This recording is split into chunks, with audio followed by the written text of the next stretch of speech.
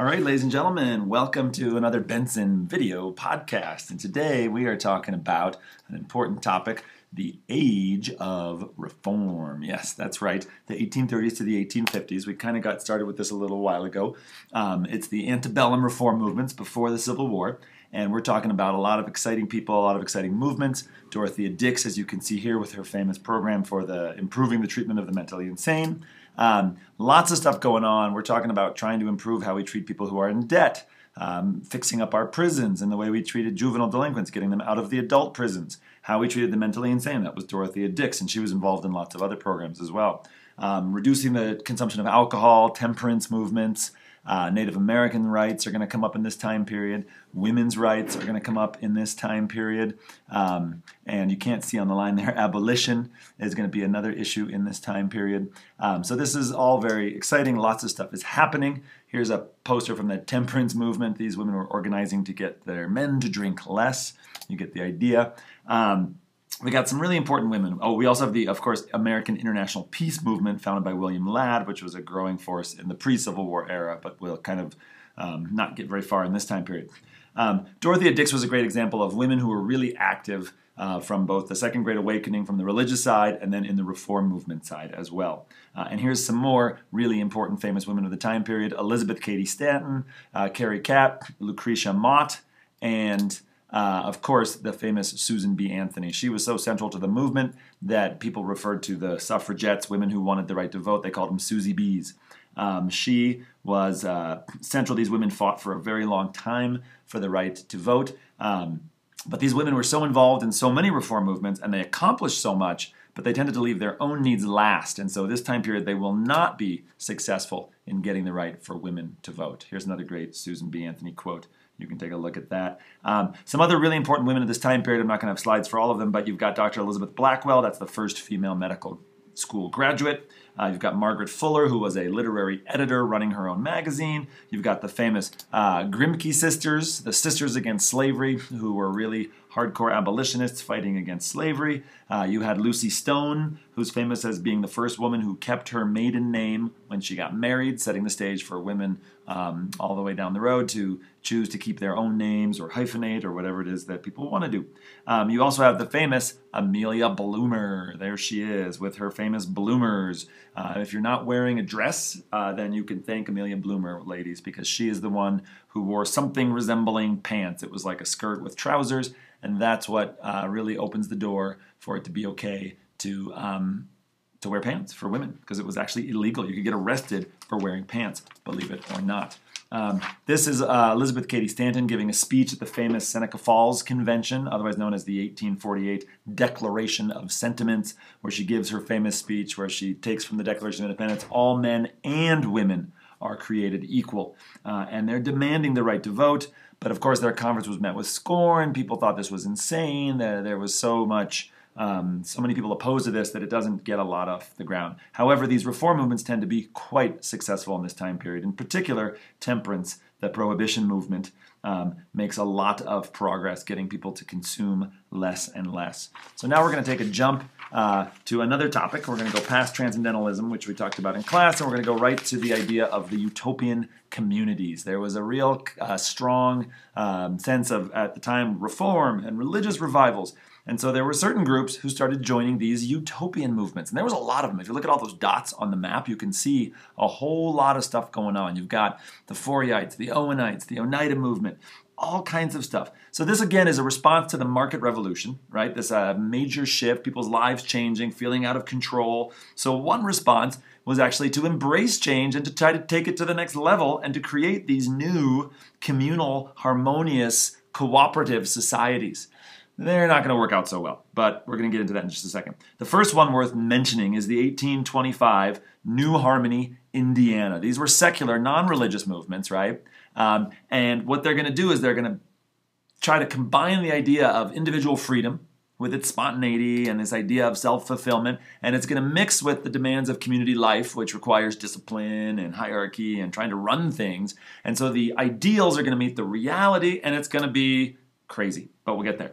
1825, New Harmony, Indiana starts with 1,000 people. Of course, the reality was very little harmony actually prevailed. It started out with a group of hardworking visionaries, but a lot of people didn't want to do any work because other people were going to do it for them. And really, long story short, the thing falls apart within 4 years. There's constant quarrels. It does, in the long run, become kind of a center for scientific studies. And it still exists today, but it's not a utopia, obviously, and it's not a communal society anymore. It's a small town of 1,000 people. There it is in 1832. You also have the infamous Brook Farm, Massachusetts, in West Roxbury, Massachusetts, founded by George Ripley. This was a group of intellectuals, transcendentalists. They had this grand idea. Let's go back to that for a second. They had this grand idea of creating kind of an ideal society in harmony with God's laws. The slides are not cooperating. That's okay, though. No rich, no poor, no social classes. It's actually going to work for a couple of years with its groups of intellectuals trying to farm the land and do all this fun stuff. But it's going to kind of start to fall apart with infighting and all kinds of problems. Nathaniel Hawthorne actually lived there. He ended up writing one of his books about just how it just didn't work, how it was too idealistic. The famous Scarlet Letter guy. It actually ends up burning down. Nobody's quite sure where that fire came from. And then I don't have a slide for the Oneida communalism. That's the one that John Green mentioned in his video. It was kind of this free love, very odd and interesting kind of a place. Lasted a good 20 or 30 years, actually. When his founder passed it on to its son, though, it kind of fell apart, and now they produce, yes, silverware, not pots and pans, but dishes, plates, and bowls, and all kinds of fancy stuff.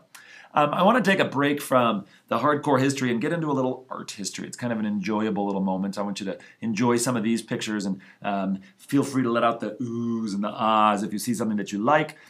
There was, during this Age of Reform, a sort of classical revival of Greek and Roman styles. And so we're going to see a whole bunch of buildings from this time period, like the U.S. Customs House with those, classic column style. It looks like it could be in the Parthenon. There's Jefferson's Rotunda. Again, you're seeing that kind of classic Greek revivalism. The Capitol, our Capitol's Rotunda, similar. And here's one of my favorite things to talk about when it gets to art. And I was lucky enough to work at the art history department when I was at the University of Pennsylvania and learned a little bit about the Hudson River School. It's people have described it as the artistic embodiment of transcendentalism. It's transcendentalist philosophy meets the art world.